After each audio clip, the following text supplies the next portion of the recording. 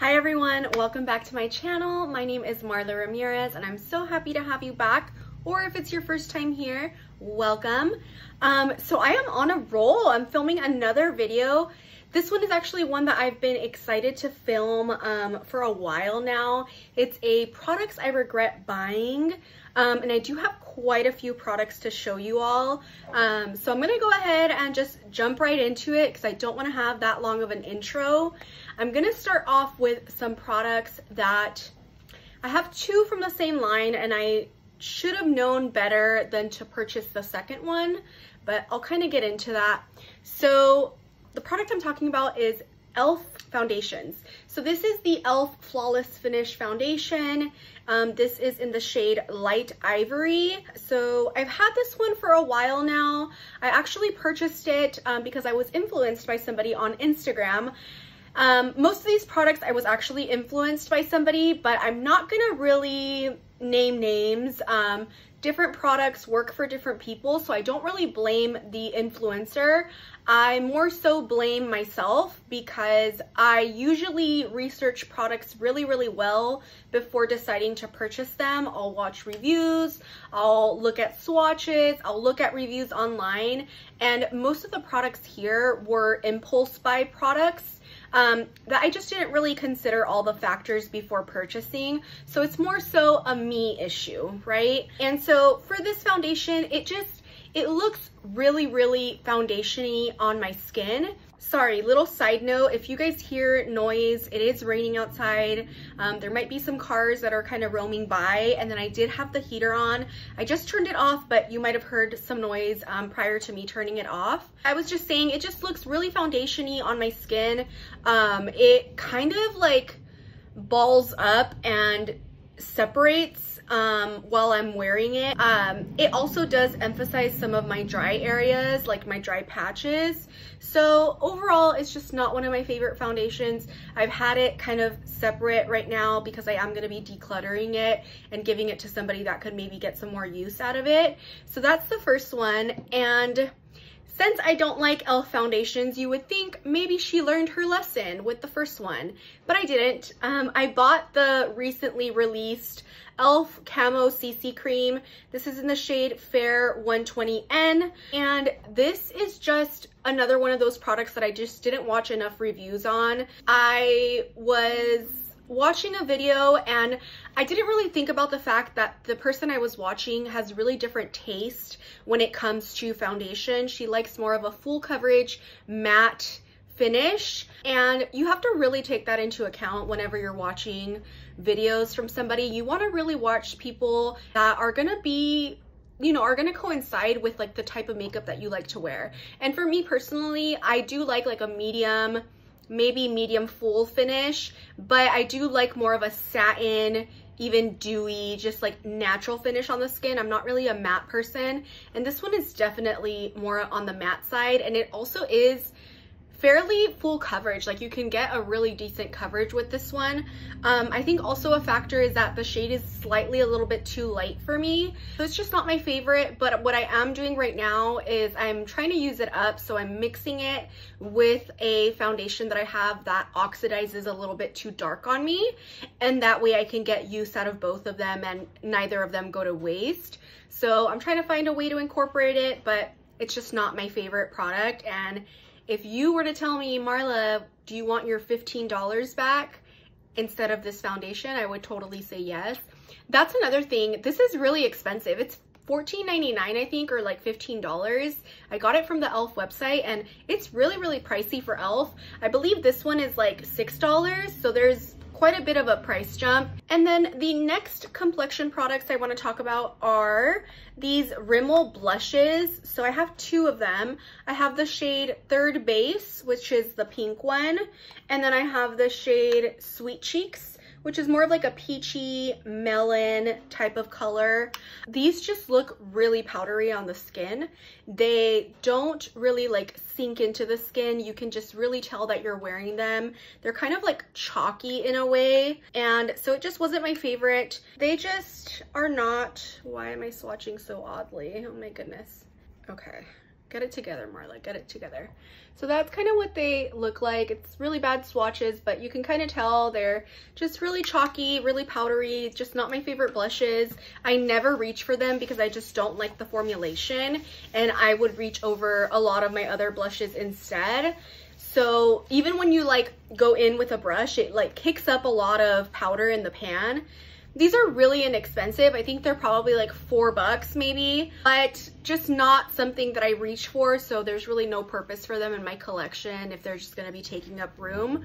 So again, another product that just not for me. Staying in the cheek range, actually, I did purchase this Becca highlighter.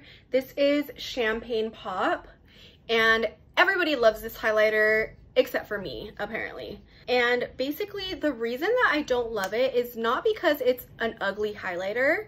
I don't think that it is. I don't think that it's an ugly highlighter. I don't think that it's a bad highlighter, but I just feel like it's just too dark on me.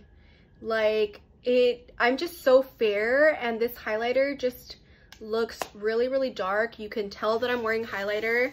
I'm probably gonna start using it as maybe like a cheek topper type thing so that I can be sure to use it up, because these are really pricey, but it's just one that hasn't really worked for me, and I just don't really reach for it, to be honest. And also in the realm of highlighters, we do have these two little babies from Fenty. I'm sorry if I blinded you, but I have two of their diamond bombs. So one is How Many Carats, so that's like the white silvery one. And then the other one is Fenty Glow, and this is more like the coppery, like brown goldy one. I don't get these. I don't understand, like, I don't get it. I mean, maybe it's nice like on the body, but these have a really interesting texture. You can almost like push down on it, kind of like a Super Shock shadow. And like this white one, if you go into it, you feel like, oh my gosh, it feels so buttery, so smooth. You almost think that you're gonna get like a ton of product. But in reality, like I was just like really going in, and that's what it looks like on my finger. It looks really wet and super pretty, but I can't figure out how to apply these onto the cheeks to really like get that glistening look. When I apply these to my face, all I get is the glitter, and it's just like a glitter mess on my face, and it's not the look that I'm going for. So I was just really disappointed with it. This one, I knew that I wasn't going to be able to use it as a highlighter because obviously it is a darker color, but that's what it looks like swatched on my finger. And then that's what it looks like swatched out. So it's that one right here. I have like glitter all over my hands. It looks really, really pretty swatched out. It looks like it would almost be really gorgeous, like as a cheek topper, or maybe even like a really, really glowy blush. But the same thing happens with this one. Like I feel like I can't really retain that really light base, and it almost just leaves just glitter vomit all over my face. And it's just not like, it's not the look that I'm going for. So yeah, I tried using this one on my eyes, and it faded and like creased throughout the day. I think that might be just due to the fact that the actual product almost feels like it has kind of like some type of oil or something, and so I feel like combined with the oils of my eyes, it just wasn't working out. So I'm gonna try to use them up, but I was definitely disappointed in the formula. It just wasn't something that I expected from this product. I expected something a little bit different. And again, it just comes down to me not researching the products adequately. I'm glad that I got these in like the little minis, and I'm gonna try to find a way to use them. Or if not, then I'll probably just end up passing them along to somebody else that can appreciate them better. And last cheek product is actually a newer one for me. This is the Pressed Powder Blush in My Type from ColourPop. Packaging is chef's kiss. It's perfection. Like the packaging is so freaking adorable. It's like this raised little heart. It fits in the palm of your hand. It's super, super adorable. They had this one, which is the pink shade, and then they had the like a neutrally peachy one, and then they also had a red one, I believe. And so that's what the blush looks like. And this is also just a Marla error. Like, this is user error for sure. I knew, oh, I just dug my nail into it. Great. So I knew that I'm not the type to use like a bright pink blush like this, but I was like, you know what? Like, why are you gonna get the neutral one? Like, that's a blush that you would always get. Like, try something different and, you know, whatever. And this is like a very bright, cool tone bubblegum pink, but I just don't like it.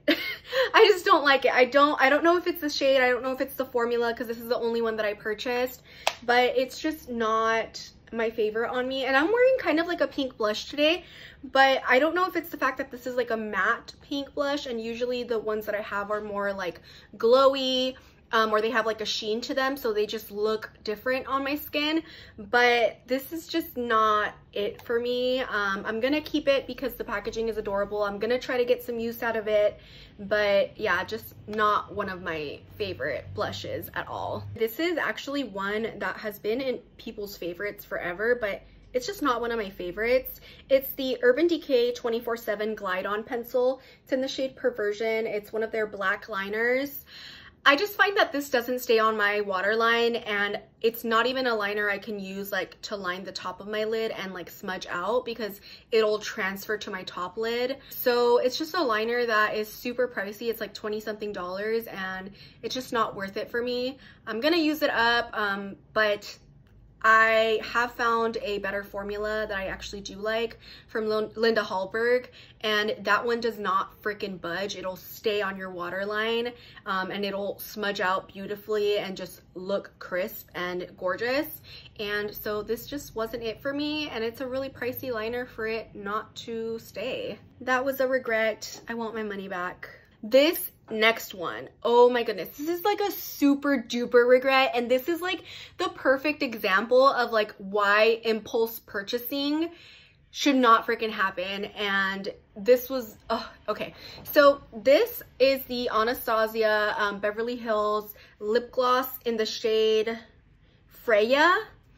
It looks gorgeous, right? It looks gorgeous in the tube. It's like this champagne color with like these gold flecks. I really wanted something super shimmery like this. It has almost like a pink pearl throughout it as well. I don't know if the camera is picking that up, but it looks gorgeous in the tube. And even swatched, it looks flippin' gorgeous. So that's what it looks like swatched. You can kind of see that pink pearl throughout it as well. But the thing with this is that it is so gritty, and the glitter is just like so present. I can feel it when I'm talking. I can feel it when I apply it. It's just really, really, really awful, and I don't like that glitter feeling. I love glittery lip glosses like this. Like the Fenty Gloss Bombs are beautiful. The MAC Dazzle Glass and Lip Glass formulas, I actually personally really like those. I know a lot of people don't, but I do. And that Anastasia Beverly Hills lip gloss is just one that I just hate. And this was like 20 something dollars. I don't remember exactly the cost of this.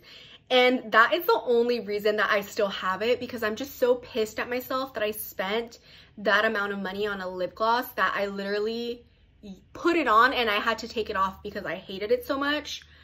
I should just like force myself to use this, honestly, because it's just like, it was a waste of money, literally. And I should have gone to return it, and I didn't. So, you know, it is what it is. This next one is just also an example of why you should know your makeup preferences better, and why, again, you just shouldn't impulse buy. Me personally, I have really small eyes, and I have kind of like, I guess I would say hooded eyes. So the big fluffy lashes that a lot of like influencers and people on Instagram wear, they're just not made for me. It really makes my eye close off. It makes any shadow look that I do basically be non-existent, because all you could see is the lash when my eye is open. And I already knew that. And because of that, I usually lean towards Ardell Wispies or Demi Wispies, which like today I have the Demi Wispies, because you can still see my shadow look. They feel really comfortable. They're easy to apply. I can make them look like they're my lashes basically with a couple different techniques. And so I knew all of this going into this purchase, and yet I still made the purchase because it was on sale and it was like 50% off. It was like the Ulta 21 Days of Beauty. This is a new box, but I already used the other one. So really thinking about it, I'm probably gonna wear these a couple times and I'm probably not gonna like how they look because I don't like this look on me. But yet here we are with lashes that I purchased that I hate. So this is the Lily Lashes Faux Mink lashes, and it's in the version of Miami Flare. They're gorgeous. They look beautiful in the box. Like, they look so dramatic, so gorgeous. I'm not denying it. It's just a lash that doesn't work for my eyes. And, you know, I should have known better than to spend the money on them. Yeah, I've used the other ones because this isn't the only one pair that I bought. I bought a couple different pairs, and so I've used them already. This is just a new pair that I had there. But I definitely do regret purchasing these, and I wish I would have known. I wish I would have accepted and really thought about my makeup preferences prior to making this purchase. I really want to do that moving forward. I want to be more thoughtful about the makeup that I'm actually bringing in and just be a little bit more selective and really just trust my gut instinct when I know that that's not a makeup product that I'm gonna actually like and use. So yeah, I wanted to share all of these makeup products with you all. Just some products that I do regret purchasing that, you know, if the brands would offer me the money, I would definitely take the money and run, because they are products that just really did not bring me any joy and did not inspire much love in me for makeup. So yeah, I hope that you all enjoyed this video. Please like, comment, and subscribe if you haven't already. And don't forget to share this video with anyone you feel would be interested. I am super excited to keep pumping out videos. Hopefully I can stay on this little upward trend that I'm on. And yeah, I hope that you all have a good rest of your day. Bye.